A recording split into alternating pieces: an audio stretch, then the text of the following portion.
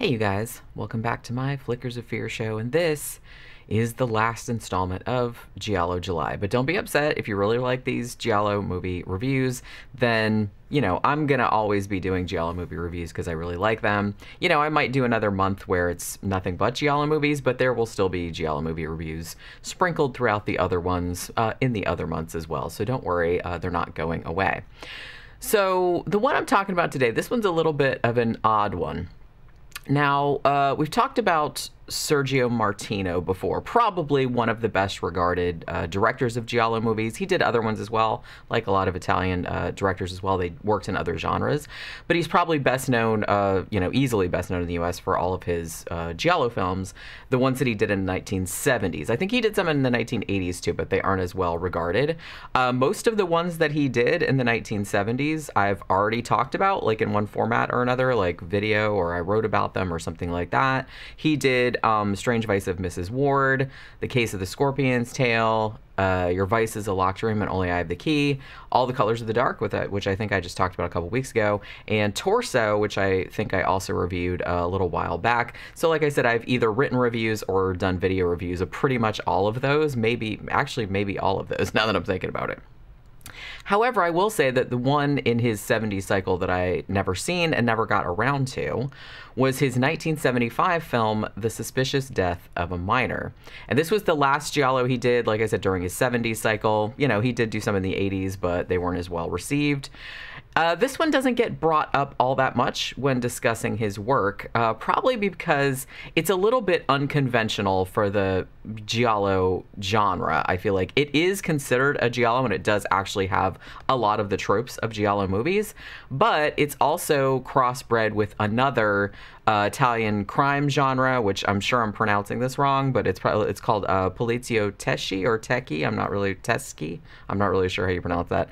But basically, that is kind of like a Giallo movie, but it focuses more on the police procedural aspect, and there's usually an aspect too of, the kind of rogue cop, the cop that doesn't play by the rules, your Dirty Harry kind of Beverly Hills Cop, Lethal Weapon type of thing. It usually has a character like that, like one cop who doesn't play by the rules. So this one is kind of like more focused on that than on maybe some more Giallo stuff like, kind of ultra-violent fetishized murders of women by like a masked and gloved killer. Now, Suspicious Death, which I think was also released in some territories under the name Too Young to Die, also has, and I thought this was very, very weird, but it also has like some lighthearted comedy bits, which some of it's kind of shading over into slapstick, at least in the first half of the movie. Tonally, this is a bit strange, considering that the bulk of the plot centers around an underage human trafficking ring, but, okay, that's what you want to do. So our main protagonist is an undercover detective named Paolo Jeremy. Now, he's actually played by Claudio Casanelli, who sadly died in 1985, like he was only 46 years old, in a helicopter crash on the set of another Sergio Martino movie, which was actually like a science fiction film, which was called Vendetta del Futuro, or Hands of Steel. I think that's what it was called in the US. I've actually never seen that, but he died on the set of that, unfortunately. Like I said, he was actually quite young, and he had a family as well, so yeah, very sad, but he is in this movie too. So at the beginning of the movie, Jeremy, who we don't actually find out is a cop until later on. It's like, I feel like that's not a spoiler because I think it says in the synopsis of the movie that it's like an undercover cop, but they actually don't tell you that he's an undercover cop until like later on in the movie. Now, so at the very beginning, he's kind of hitting on this young woman who has kind of like little orphan Annie hair. She's sitting alone at this outdoor cafe, garden party. I'm not really sure what the situation is. It's broad daylight. It's not nighttime or anything, but there's like tables and people are sitting around drinking cappuccinos or whatever, but then there's like a whole bunch of people dancing. It almost looked like a wedding. I thought it was like a wedding, like at the beginning of The Godfather, but I guess it's not. So, and the music too is kind of like also reminded me of like The Godfather because it's like super, super Italian, which I thought was like, when you stereotypically like think of like old Italian music, that's what you think of. So that's what they're dancing to. Now, the woman that he's hitting on, the orphan Annie woman, she kind of seems initially like she's pretty immune to Jeremy's sort of slick come-ons, coming up being like, hey, you're alone, I'm alone, there's that whole thing. So, yeah. But it does appear that she's in some kind of danger as there's like a couple of these sinister looking dudes like in really dark sunglasses creeping around kind of like the periphery of the crowd, and they're clearly looking for her, and she's just kind of like, oh shit, they found me, you know what I mean? So she basically like takes advantage of Jeremy being there. She's like, okay, yeah, come dance with me. And like, she kind of like pushes herself up and like brings him in for a kiss, like trying to hide her face and shit like that. But it doesn't really work for all that long. The goons actually end up spotting her, and she takes off. She basically like, bye. And then like she takes off running. And then this ends up like breaking the lens on Jeremy's glasses, which is gonna be like a repeating gag like throughout the rest of the movie. Like, he's always getting involved in these scrapes, and like one lens on his glasses will break, and he'll be like, shit, and then like he has to go get another pair, and like, yeah, it's like I said, it's a running gag. So this young woman, who we later find out is named Marissa, is actually able to evade her pursuers at first, but then she ends up going to this room in a boarding house where I presume that she's been staying, and she's looking for this guy. Like, she goes up to the apartment, she's like, hey, whatever the hell, I can't remember what his name was, but she's looking for him, and while she's in there, she gets jumped by one of the sinister dudes from before, and actually has her throat slashed in what's probably the movie's most violent scene, and you get to see like the aftermath too, like when the cops come. So when Jeremy finds out about the murder, he kind of becomes intrigued in this. I mean, the movie doesn't make this entirely clear unless I wasn't really paying attention, but I didn't think that he had any relationship with this woman prior. Like, I don't think he was like watching her, or like he knew who she was, or that she was in danger. I think he just happened to be at this place and started hitting on her, and then it just turned out that she was involved in this. I don't know though, because he was an undercover detective, so it could be that he was like watching her or something like that. I'm not really clear on that, but you know, if you know, tell me, because I don't know. So yeah, so he becomes intrigued after he finds out that, oh, this girl he was hitting on like got murdered. Now, it's suspected at first that Marissa was probably a prostitute, like a sex worker, but there are some kind of rumblings, rumors and stuff like that, that there's maybe a bigger crime syndicate behind her death, one that maybe allegedly pimps out underage girls like to the highest bidder. Also might be engaging in some straight up kidnapping. Now, to this end, there's actually kind of like a minor subplot about the young son of a prominent businessman in Milan who gets abducted for ransom, and Jeremy suspects that this case and the murder of Marissa might be like connected to the same like big crime syndicate. Now, as I first mentioned, the viewer isn't actually informed that Jeremy is a cop. I kind of suspected that he might be, like, watching his shenanigans, like, in the first part of the movie.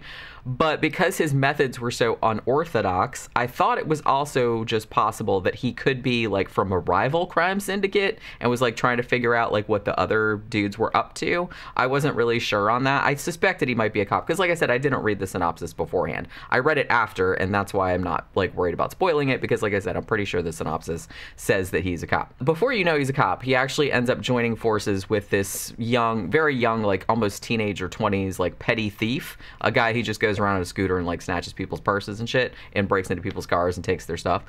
His name's Gianni. And the pair of them do things like, hey, let's both get on your scooter, and then we'll ride down the street where all the hookers are hanging out, and then we'll snatch all their purses. And at first I was just kind of like, why are you assholes doing that? That seems like really dickish, like taking all their money.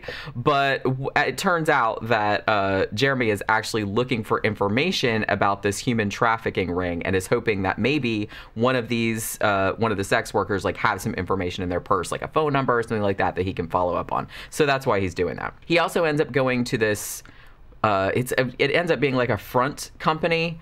It's supposed to be like a place where you go to like hire out domestic help, like I need a housekeeper or something like that, and it's supposed to be like a clearinghouse for that. But Jeremy suspects this might be maybe where the human trafficking ring is run from. So he goes in there and tries to use like all this coded language and stuff. Yeah, I need a babysitter, wink, wink, you know what I mean? That kind of stuff. Jeremy even ends up engaging the services of a prostitute, I think her name is Carmela, in order to kind of get some scuttlebutt about this whole thing that he suspects is going on, and then figures, well, since I already paid for her time, might as well use her for intended purpose, which I was kind of like, okay. I guess that's how the cops do it in Italy. I don't know. Carmela actually ends up getting murdered further down the line, so, you know. He actually does a similar thing with a supposedly underage girl. I think she's supposed to be underage. He asks her how old she is, but she won't say. She says old enough. So, but I'm assuming that she's supposed to be a minor, even though she doesn't really look like one, thankfully, because that would be super creepy. Her name is Floriana. Now, she's actually played by Barbara Magnolfi, who was in Suspiria, among other things. You probably recognize her from that. That's where I recognize her. So he kind of like, he sets up an appointment with her, like, oh, I have this client that's this really rich oil baron that likes them young, if you know what I mean. And he sets up this appointment with her, but like the guy doesn't exist. He just like wants to figure out like what her deal is. And then like after she comes in, he pays her, like he doesn't have sex with her, but he pays her, and then he has Gianni like follow her to like see where she's going, because he hopes that that will lead back to like maybe the heart of the operation. He also gets Floriana killed too, so there's that. You know, not a good batting average for the guy.